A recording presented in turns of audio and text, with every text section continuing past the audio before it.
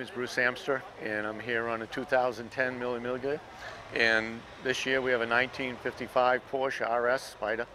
This was the 1955 works race car for Porsche. In 1955, this actually won its class at the Mille Miglia.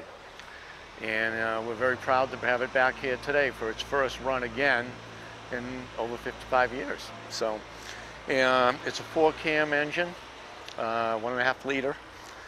It was restored by Porsche sometime in the 80s. I don't know the exact date, but then we've gone through it and refurbished it again.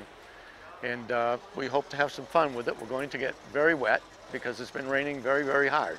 Basically, that's the only race history that the car did, and then it went into private hands and it was set aside. It was driven by I'm going to say, the best German drivers at the time that worked for Porsche.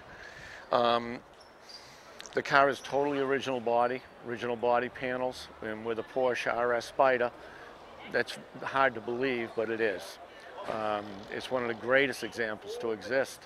I mean, we have got a car that in 1955 gave Porsche their legend, and this was the car. The best part about the car is it handles like a go-kart. It has no power steering, but it would feel like it has power steering. The car is an oversized fuel cell in the front of 44 gallons.